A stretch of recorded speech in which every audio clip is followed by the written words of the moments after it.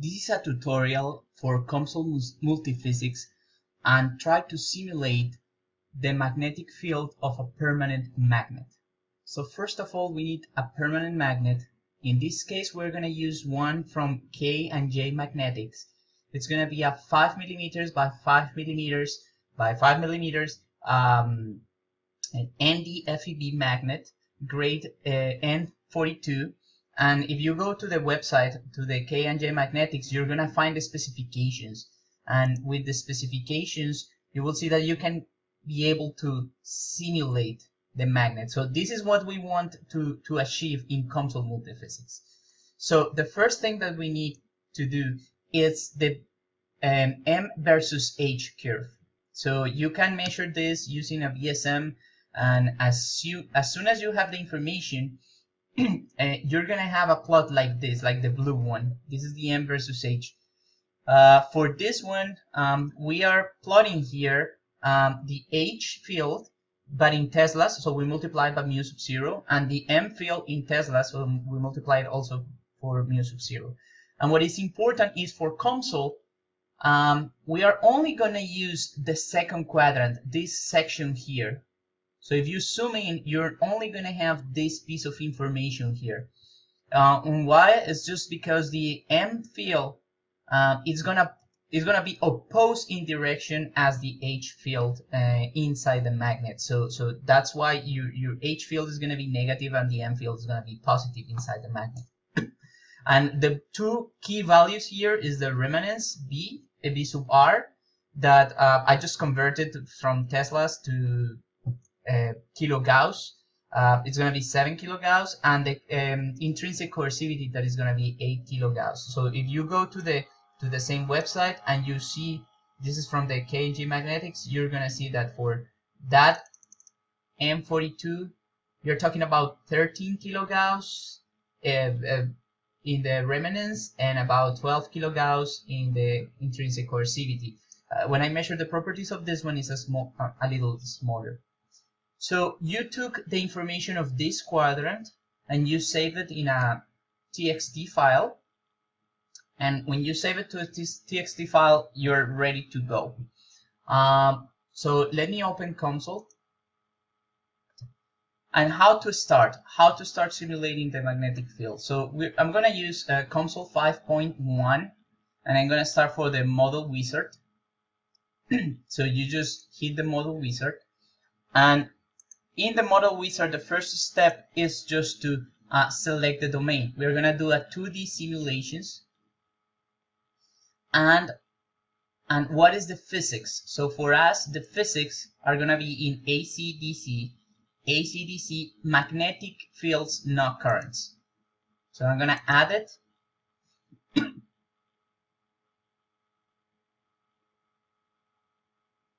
takes a while.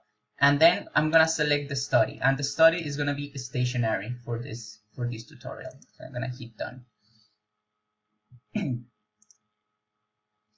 And as I mentioned, my first step, my first task here is gonna load the magnetic properties of this material. So where I'm gonna do that, I'm going to global definitions. I'm gonna click here. I'm gonna say function interpolation, because I already have the curve that I showed you before. So I'm going here. I'm going to file. I'm gonna hit import, browse. And I'm gonna use this permanent magnet file. So this is just the fourth quadrant of the H versus M versus H plot. I'm gonna open it. It's just a TXT file, and I'm gonna hit import, and I can plot it, and you will see that I'm gonna have that quadrant. So the first thing that we need for this is to give it a name. So right now I'm gonna give it a name. The name of the function that we're gonna call is mu0 H versus sorry, mu0m versus mu0h. That's the name of the function. So every time we call that function, it's gonna bring this curve. And the other thing that we need to do is define the interpolation. So my interpolation is gonna be piecewise cubic. This is gonna be a finer refinement between the points, the simulated points. And the extrapolation is gonna be the end of the curve. What happened when there is no data for that? I'm gonna hit linear. So I'm gonna assume, I'll plot it again, that if we don't have information, this is gonna continue for a long time. But since our field is gonna be always positive, I'm always gonna be inside this curve for the magnet. I don't need that. What are the arguments? Because I'm using mu sub 0 m and mu sub 0 h, the result is in Teslas. So from Teslas to Teslas, I'm gonna work with that. Okay. So once we have this information that we have been loading the curve, the second step, it's gonna be define the structure. So I'm going to geometry. And what are we gonna do in geometry? We are gonna make two rectangles. The first rectangle is gonna be, first of all, you need to change the length. So in this case, you place your mouse over geometry, and instead of meters, you're gonna use millimeters. You find millimeters. Okay, now you can start drawing things. Millimeters. So your material is solid. This is gonna be the magnet, so it's gonna be 5 millimeters by 5 millimeters. It's gonna be placed in the center. I'm gonna be selected. So this is the magnet, and we are gonna load the properties to this. But also, it is important to define the air, the space where you're gonna simulate this. So you right click in geometry, you create a rectangle. It's also a solid, but this is not about the material. It's just about the table, the kind of graphic that you're gonna have here. And I'm gonna make one of 22 millimeters by 22 millimeters. That's gonna be my box, always in the center. But there is a trick with permanent magnets. If you make a box, imagine that we make a box here, and you do not define well the boundary conditions, the flux lines are gonna start curving around the edges of this box. So in order to prevent that and to have a more accurate simulation, we're gonna define an infinite layer.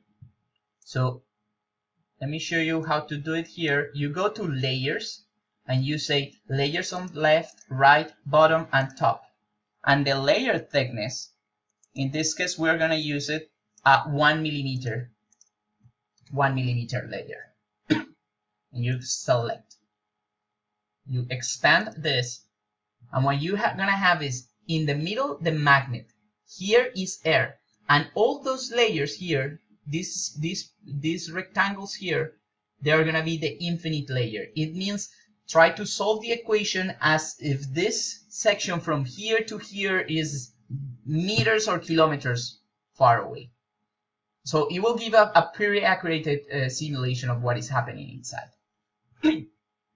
So once you have the structure and you define the layers, now you need to tell COMSOL that those boundaries are infinite.